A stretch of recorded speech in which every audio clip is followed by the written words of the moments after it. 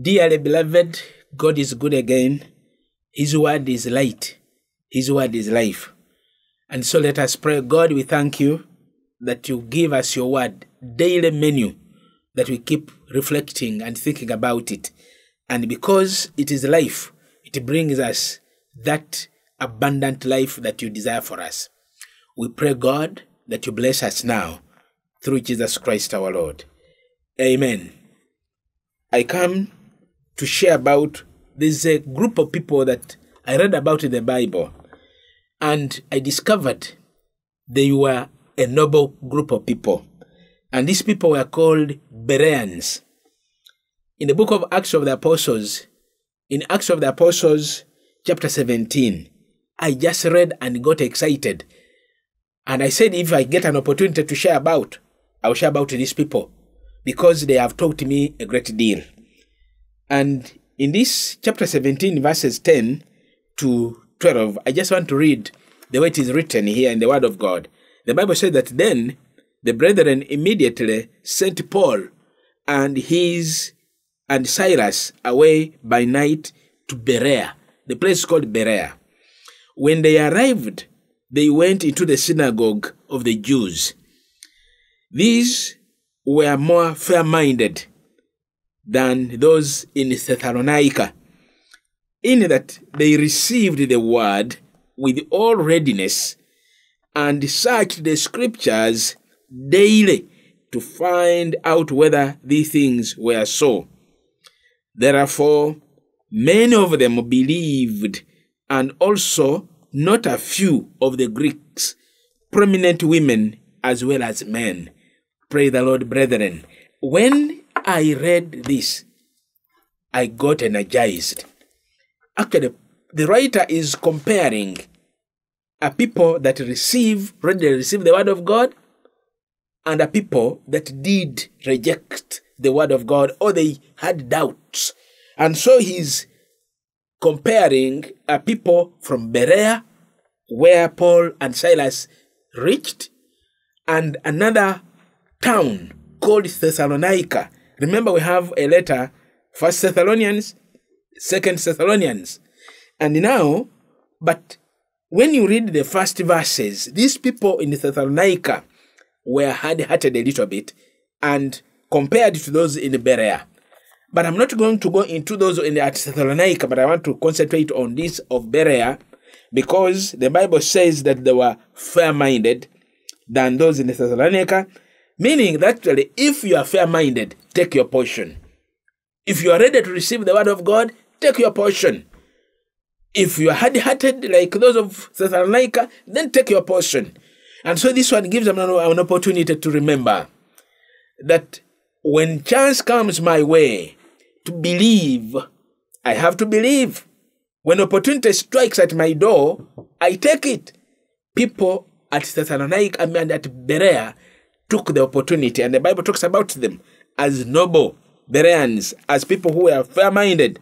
They were noble, having shown personal qualities, high moral principles, readiness of mind to the word of God, eager to hear and put into practice.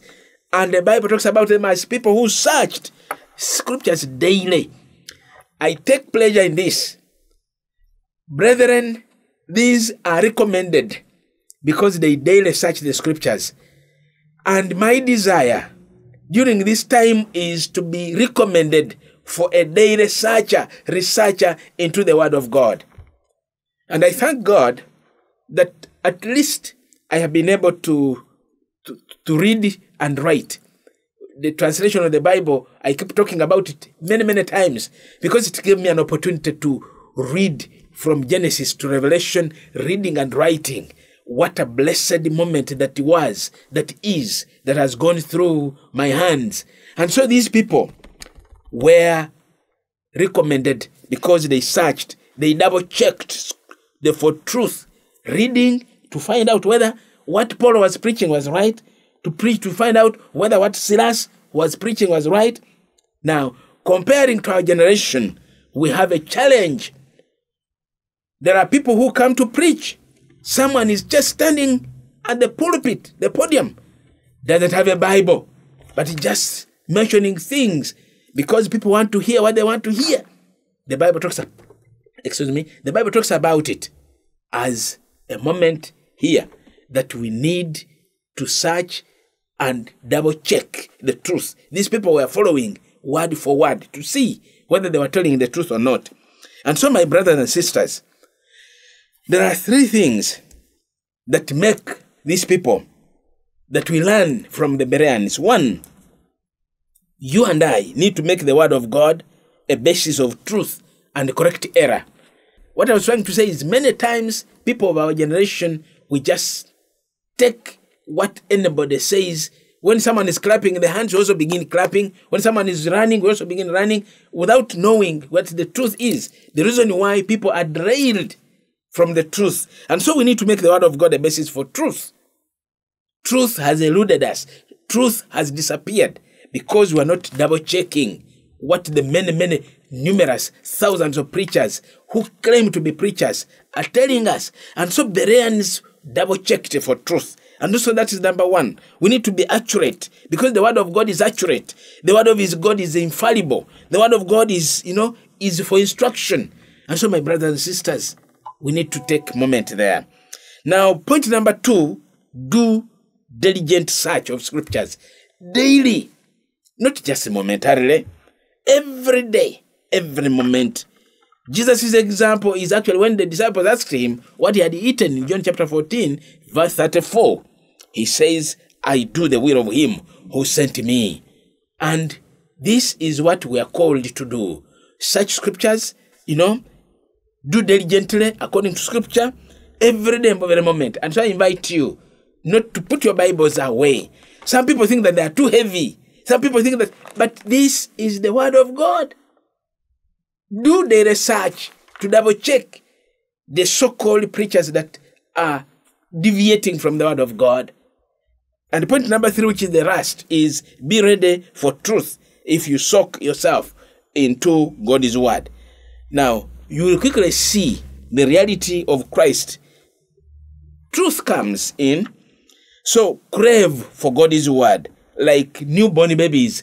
And so Peter, in 1 Peter chapter 2, verse 2, like newborn babies crave for milk, do the same. 1 Peter 2:2, that as newborn babies desire the pure milk, hallelujah, of the word of God, that you may grow thereby. My brothers and sisters, crave for milk. Desire the pure milk. The Bereans desired the pure milk.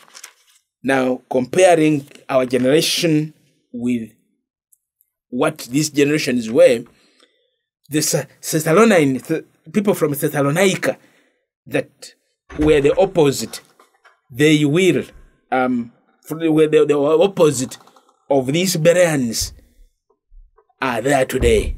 You and I have to take an example, have to position ourselves. Bereans are recommended for doing good. So finally, 2 Timothy chapter 2, verse 15, the Bible says, do your best. Hallelujah. Do your best. 2 Timothy 2:15, do your best to present yourself approved to God, a worker not ashamed.